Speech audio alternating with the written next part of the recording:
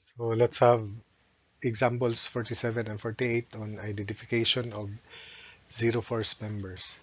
So problem 47, identify zero force members from the truss shown. So let's look at the situation. We cannot find a joint where there are only two meeting members or two forces. And if we look at these supports, there are two members, but remember there are reaction components here, and there is also one vertical reaction here. So there's no case 1 for this situation, but for case 2 there are so many. So first we consider this joint here. The two members are collinear, this is unique, so automatic this member carries no force. Then we proceed to this joint. There are four members, but because this is zero, it's like there are only three members. So the two are collinear, this is unique, so therefore this member carries no force if you look at that joint. Then we proceed to that. So there are 1, 2, 3, 4. Then we have a force 5. So there's no, this situation is not uh, qualified for case 2.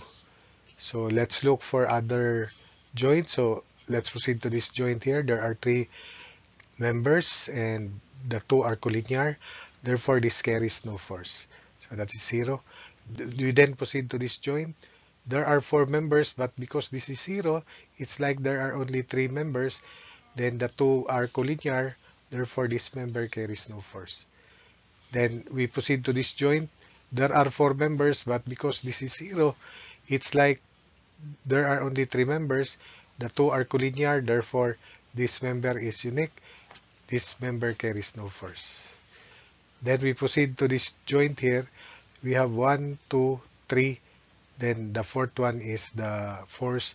Therefore, that this joint does not qualify for case 2. Then here we proceed to this joint here. The two members are collinear. This is unique, so this carries no force if you look at that joint. So we proceed to this. There are three members plus this force here, so this does not qualify case 2.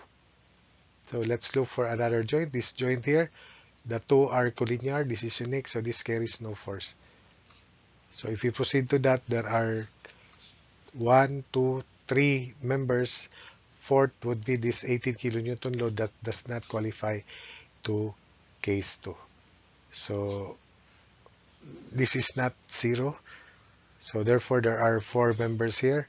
So no zero members here, no zero force members here.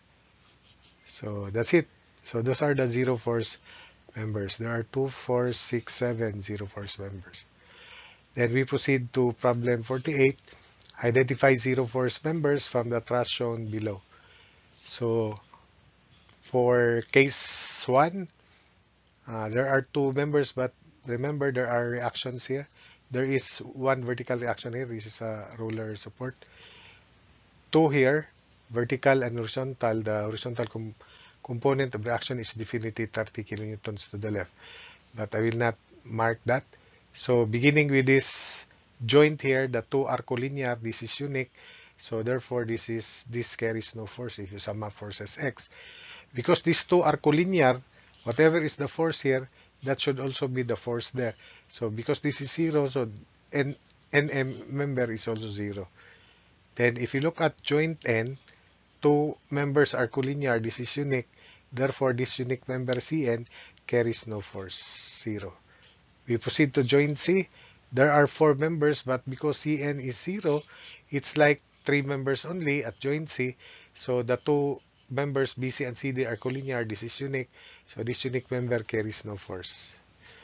If we proceed to joint L, then there are so many members attached to this, so that this does not qualify to case 2. No, this does not qualify to case 2. So because there are also four members at joint D, this does not qualify to case 2. And remember, there is 40 kilonewton load here. So this does not qualify to case 2 also. So we proceed to joint J. At joint J, the two are collinear. Then this is unique. So GJ is 0. Then we proceed to joint G. The two are collinear. This is a member, but this member carries no force. So it's like there are only three members. The two are collinear. This is unique. So GL carries no force. Then if we proceed to this, there are still 1, 2, 3, 4, 5 members. So that's this joint L does not qualify as case 2. So therefore, those are the zero force members. AN, NM, CN, CL, GJ, and GL. So that's it for this problem.